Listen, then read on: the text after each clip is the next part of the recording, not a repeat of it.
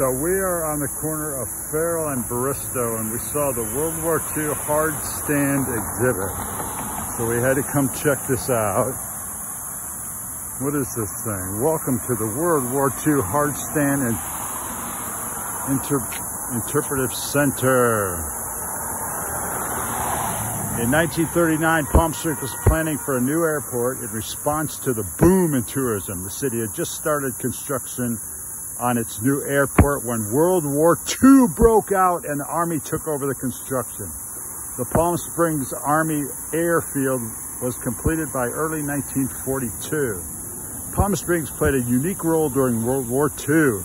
It became a distribution hub, part of a series of landing facilities around the country, used for moving or ferrying military aircraft and supplies from factories along the California coast to the East Coast in Europe, where they were needed for the war effort.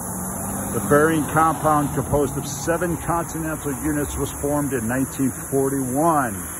The 21st Ferrying Group at Palm Springs was the hub in this network of aircraft dispersal.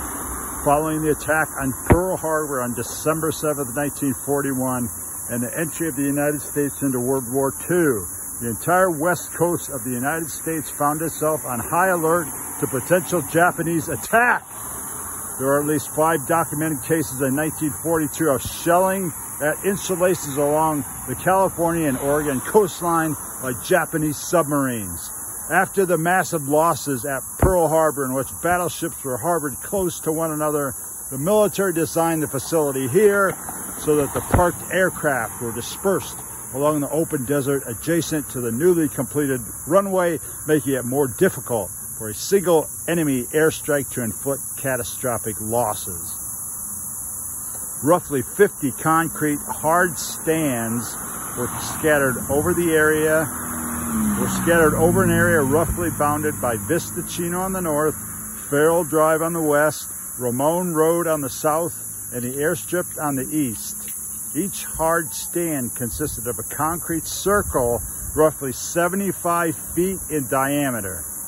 4 heavy steel loops were cast into the concrete circles that were used to tie down the parked aircraft during periods of gusty winds. The hard stands were connected to the runway via a network of 50-foot wide asphalt taxiways. With encroaching urban development, most of the hard stands from the Palm Springs Army Air Base have been demolished.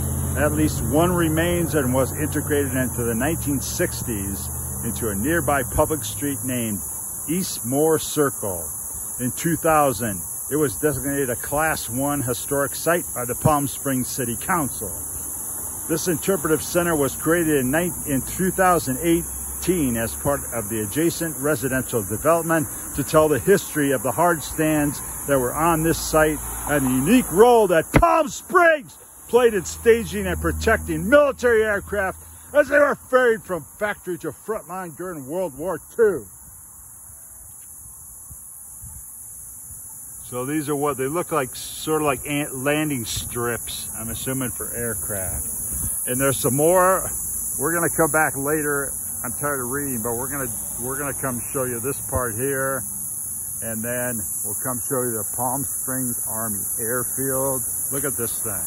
This is pretty awesome. That was the airfield, I guess, when the military planes came in. Check this out. This is super cool. What unit is that? Not sure, but we'll find out. El Mirador Hotel becomes Attorney General Hospital. So we'll be back. We're gonna each day we're gonna come give you a little history of Palm Springs. Jacqueline Cochran, that's the airport. So we did the first one. We'll be back tomorrow to do the next one at the World War II Hardstand exhibit.